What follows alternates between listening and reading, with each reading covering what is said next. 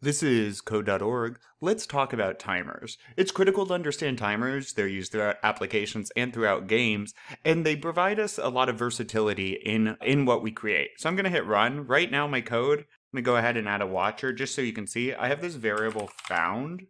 Add that in here. And when I start the program and it's equal to 0, I click on the bag and it's equal to 1. And now I click on the book and it will be equal to 2.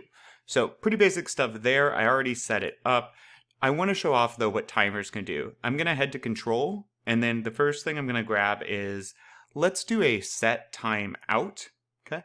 And so what this is this is in milliseconds. So this says set timeout 1 second. And we can do a console log to see what it will do, right? Variables.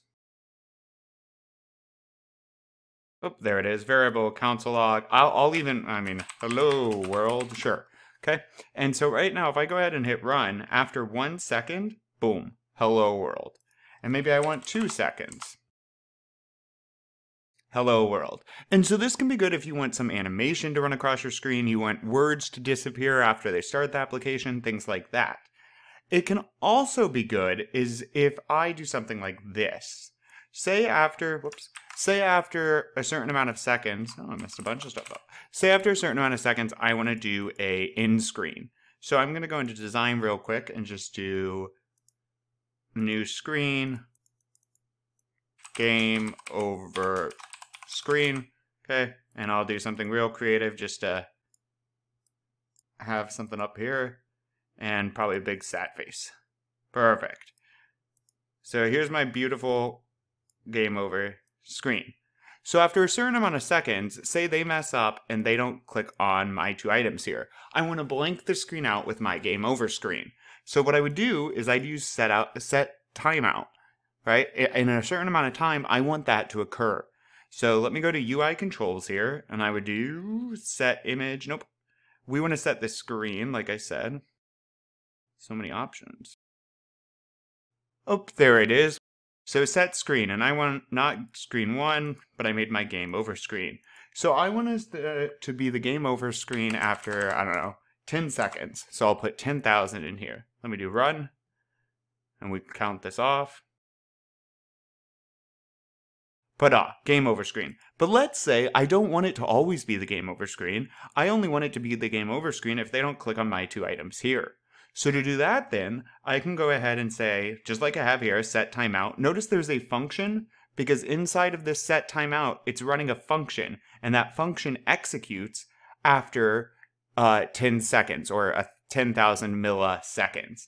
So really, if I had a function name, I could put a function name here, comma, and the amount of seconds, and set timeout would work the same. Now, I want the set timeout, I want a clear timeout. Now, what does this do? I can hover over it and click here for examples, and it's always really handy to do this. I'll do it occasionally when I forget what's going on or what I need. So let's take a look at this example. Variable t. What is t equal to? Well, t is equal to our timeout. So we make this new variable, and the variable is our timeout. It is the thing we're calling timeout on. Well, it's actually the timeout. Okay, so our timeout, what's the timeout right now? Well, I say after 10 seconds, blank the screen. So I'm making a variable that is that timeout thing right here. Once I do that, I can put it into an if statement and use it how I would like. Or, right, so this they check directly, but what I'm going to do is I'm going to say if, now notice I don't have a variable for my set timeout like they did. And again, let's double check this. Right here, var, and look, t equals. And we can do that in text mode because we have a bit more versatility in there. So I'm going to do var, and then I'm going to say, I don't know, end time, because this is what ends the game. All right, so now I have a variable end time. Now, what do I want to do? What timeout do I want to clear? Well, I want to clear end time. I don't want to just clear it right away. I'm going to want this somewhere else. I'm going to want to clear end time, and let's say we only will clear end time if they click on the book second. No, let's do this. Let's do the book second. Why not? So what I'll do then is I'm going to do a if here, okay? And if they click on the book, and they've already clicked on the bag. So how can I tell? Well, I'm going to use this variable. If found is greater than 1. Because if it's greater than 1, they've already clicked on the bag. And what do I do then? Well, I clear my end time. So let's see. I'm going to see if I can do this within 3 seconds. 3,000. Put 3 seconds. I'm going to hit run. Bag. Book. And hopefully, 1, 2, 3. It doesn't happen. Now let's try it without clicking. Run. 3 seconds. Sad face. Now let's try it with clicking the book first. Book, then bag. 3 seconds, sad face, right? Because only if I click the book second and found's greater than 1 do I clear my variable, which is timeout. Okay, so there's a lot of versatility there. Now I'm going to get rid of this one, and because there's more stuff we can do. We can get time. I want to show you the timed loop. And again, you should always go ahead and use these examples. I use them myself. They're handy. So 10 timed moves, var count equals 0, timed loop 500, function, all of this stuff. If count is equal to 10, stop timed loop. And so what this will do is, well, it says make 10 random moves in half-second intervals. Every half a second, 10 random moves will be made. Okay, and we can do something similar, or count the number of seconds elapsed since the program started running. I like this one. I'm honestly going to copy. Control-C is what I just did, and I'm going to show it to you. Paste. Let's hit run on it. Is it console logged? Yep. I have 1 second, 2 seconds, 3 seconds, and this shows you right here, it's counting by seconds because this is 1. So if I were to change this to 100, that would be milliseconds. So now I would do 100 milliseconds is 0.1 seconds. Super fast, right?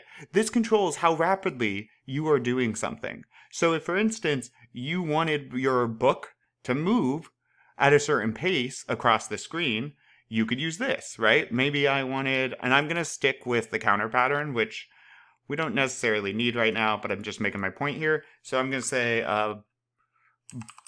book, we'll use set property. Yeah, let's use set position. Perfect. And my ID is book. Okay. And then I'm going to do book's X value. We have a few different ways we can do this. Yep, okay. Books, I can go back to blocks for ease. Book's X value is going to be equal to whatever the X value used to be equal to. So I need to get the X value again. Book X. I'm going to say +1. Okay, and I don't need this size stuff, just the position. And let's see what this does. And every millisecond, right, every 1/10 of a second, or every 100 milliseconds, every 1/10 of a second, the book now is being pushed over by 1 pixel, right? And that's what this timed loop is able to do. We can move stuff around, we can have stuff grow in size. It's really versatile. And same idea here, maybe once they click on the bag, I want my book to stop running, right? Book, bag, ah. So I'm just going to say stop time looped here. Notice you don't have to say which one, it's going to stop them. Boop. Book is not moving. We halted it. Okay, and this last one, get time, it is what it says. It literally gets the time. Calculate the elapsed time for 5 clicks. 5 ticks, stop to start. Get time. And let's go ahead and I'm going to do copy again. I'll show off some of what they've done. I'm going to do show blocks. Let me get rid of all this. I'm going to hit paste, show blocks, and let me hit run on this. 0. Oh, start time, stop time. Obviously I should have, okay, I'm going to do the start time at the top. I'm going to do the stop time when I click on a book. All right, I don't need the found right now. So, run.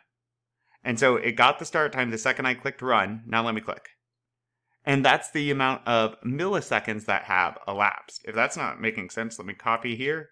I'm going to click right here. No, I'm not. Right there. And let's hit run. Oh, stop hasn't been created yet. Yep, that would make sense. I just want start. So let's show off what the start time is when we start. Here's my start time, book, and that's the leftovers, because this is calculated in milliseconds since 1970. Don't let that freak you out, but this is how you can do elapsed time for items as well if you need to time them.